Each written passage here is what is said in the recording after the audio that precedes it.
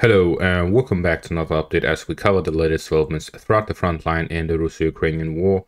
We start out in the direction of Avdiivka, where the Russian forces attacked the city from the south and have now managed to get to the borders of the village at the outskirts of it from the south as well. With this, they are reaching the city from the east and from the south, leaving the northern direction open under Ukrainian control, but there's also been some Russian advances in this direction. So with this, we see that there's continuous attacks towards Avdiivka on a day-by-day basis, with the 14th and the 15th being the latest. The fighting taking place here is a combination of Russian armored assaults towards the outskirts of the village, followed up by smaller infantry-based assaults to consolidate the gains that they've managed to achieve with their armored forces. While the Ukrainian forces are relying on the defenses that they have built since the start of the war, with them trying to prevent the Russians from getting a foothold, because as I've analyzed prior to this battle, the Russian forces, as soon as they get a foothold within a city, that is when the real advances start. We saw it in the Battle of Bakhmut. As soon as Russian forces got a foothold, that is when they started advancing, and we see it again in the Battle of Avdiivka, where they have yet again managed to get a foothold within the residential area, and now they have not just captured the first defensive line of the Ukrainian forces, which was right here in between the western parts of the industrial zone and the start of the residential area, but they've also managed to push on and have reached three different streets here to the south of the city, and with that they are attacking from three different directions here in the southeast. This means that the Russian forces have enough forces concentrated in the area to actually spread out into three different groups, and as such we see that the Ukrainian forces here in the south are under heavy pressure as the Russian forces storm their positions in the southeast of the city. And with this we can actually see that the Ukrainian forces located here to the south are in danger of getting encircled by the Russian forces with their presence here to the south of Sarkota, as well as their presence here in the north by the road here of Lemontova Street. These recent developments come after the Russian forces managed to consolidate their gains in the industrial zone from last month. They spent 2 weeks since then preparing and building up their forces with additional reinforcements arriving to the area, and recently they managed to advance, capturing the initial parts of the residential zone, breaking through the Ukrainian first line of defense here to the southeast of Avdiivka and entering the residential area from three different directions. The threat here to the southeast of Avdiivka may not seem big because of how small the advances are, but with this, the Russian forces are currently fighting over the high grounds that reside over the central parts of the Avdiivka area. The area here to the north of the line I just drew and to the south of it, this is all located in a low ground area. So the Ukrainian forces in this whole area will not be able to defend properly against Russian forces south of these areas, as the Russian forces would be on the high ground and they would likely withdraw to the central part of the city. The Ukrainian forces will likely establish fortified areas and defensive positions here in the central part of the city, together with the citadel area here to the west and up to the coke plant in the north, with the lake here to the east. The Russian forces will likely look to gain control over the forest area as well as the residential area here to the south, try to gain control over everything that is located on the high ground, as well as push and cut off the Ukrainian forces here in the southeast, where they have heavily fortified areas and trenches. Cutting them off will allow them to prevent any new supplies from coming to their positions, which would eventually starve them out. And that is likely when we'll see the Russian forces start storming the villages of Severne or even the citadel area here from the southwest of the city, as they would be under heavy pressure to the southeast, diverting the Ukrainian resources from the citadel area to the western parts rather than the eastern parts, will allow the Russian forces to then storm the central parts of the city. It is also likely that we'll see more Russian operations here to the south of Kamyanka to try and press at the Ukrainian forces from the east. All of this will come at heavy costs, considering these are in the open fields.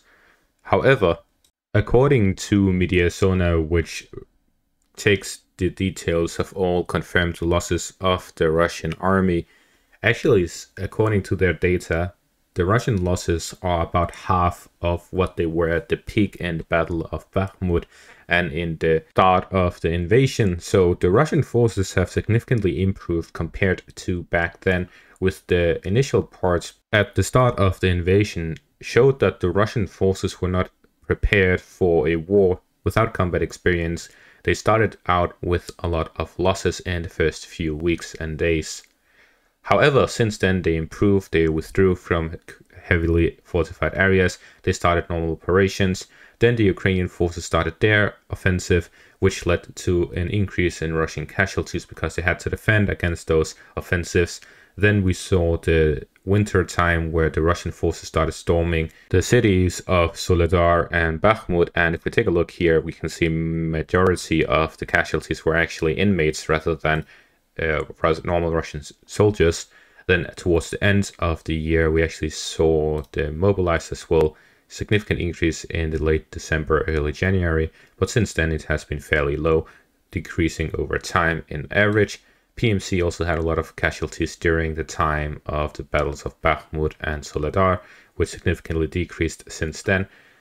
The Russian troops themselves, we can see that they have had a pretty much average casualty rate since the summer of last year until now. It's been pretty steady, with the increase being mobilized and inmates and PMC, etc. So with that, we see that there's been a slight increase since the start of the Battle of Avdiivka. We can see how it peaked.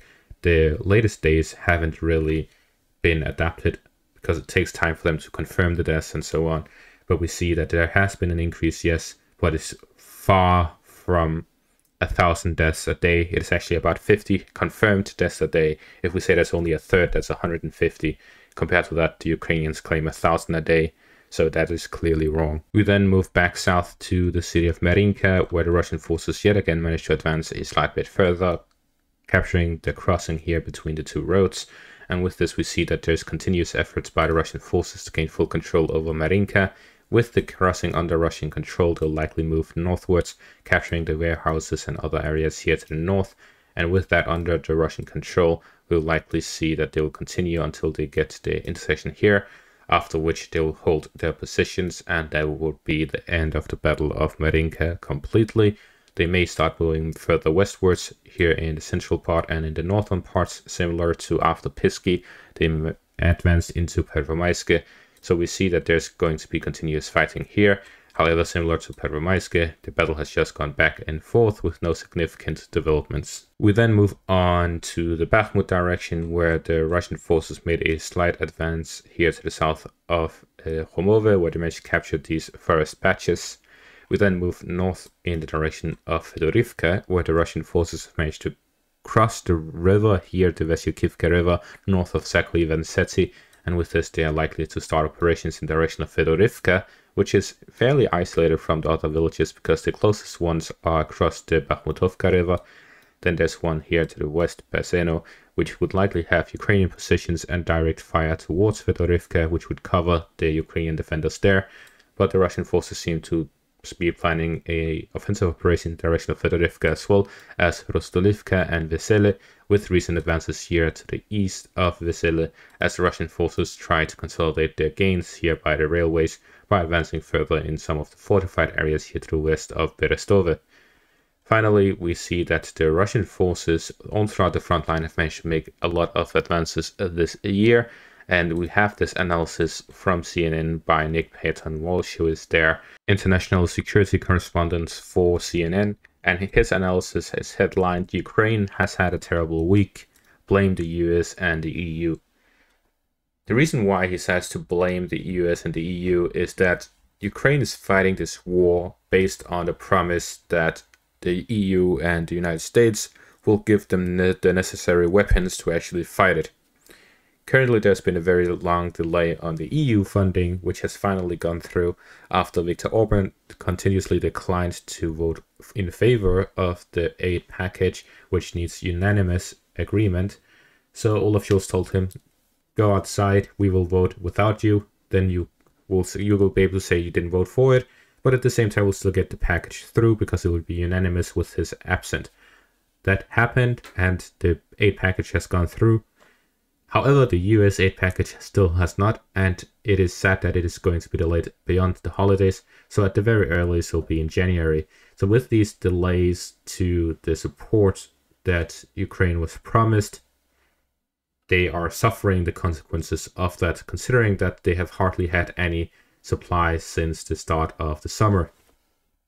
He writes further down, the lack of understanding in parts of US Congress is breathtaking. A congressman this week suggested Ukraine should name a finite price tag and a specific simple goal. It's staggering that after 2 American wars of choice in 2 decades, costing trillions of dollars, that congressional memories are so short and comprehension so limited. I'm not going to go over how insane this sentence is. So let's just go on to this part here, which is in regards to Ukraine. Instead, Kiev consistently points to past successes and future goals. They have reclaimed about half the territory Russia took last year. They have damaged its Black Sea presence strategically. They have a plan for 2024, Zelensky says, but it is a secret. I'm guessing that plan is trying to survive, because in truth, the most useful headline for Kiev should be how unutterable bleak the front lines are for them now. In nearly every direction, the news is grim.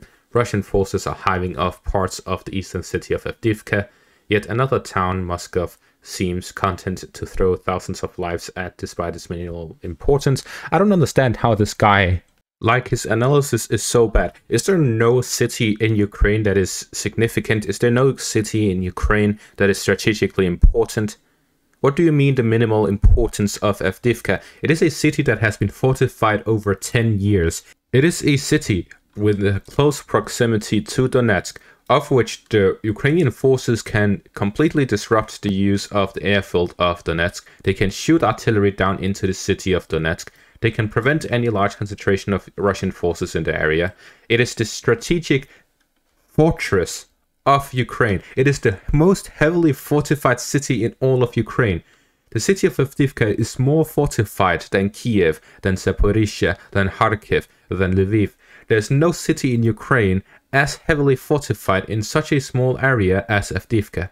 It beats Bakhmut. There's no area in all of Ukraine that is as fortified as Avdiivka. It is a fact. There are underground tunnels, there are heavy levels of trenches. Look at the front line. You can see these years-old trenches going on for kilometers to the south of the city that the Russians have gone through to try and capture the city. It is a strategically important fortified fortress of the Ukrainian forces. The fall of Avdiivka is a huge issue for Ukraine. Yet he claims that it is insignificant, that it is unimportant. It only spells the utter incompetence of his analysis. And this is what the West is basing their decisions off of. Is this really the best they can do? In that case, no wonder that the Ukrainians are doing this poorly, because currently the whole fact of the matter is, as he writes, that is the one thing he is right with, and that is you can blame the US and the EU because they promised Zelensky, they promised Ukraine, keep fighting, we will arm you. They have been armed, yes. They've lost those arms, they've lost those soldiers. And now the EU and the US is slowing it down. That is the fault of the EU and the US. They shouldn't make promises to Ukraine if they cannot live up to those promises. They're not giving Ukraine the necessary weapons they need to beat Russia, because Russia is completely outproducing anything that the West is giving Ukraine. Whenever the West gives more to Ukraine, Russia outproduces that. They increase their production. They do so much to keep up with what the West is doing. Yet the West is just taking its leisure, keep delaying. They haven't sent anything for half a year, really. It's at most $10 billion, and that's nothing.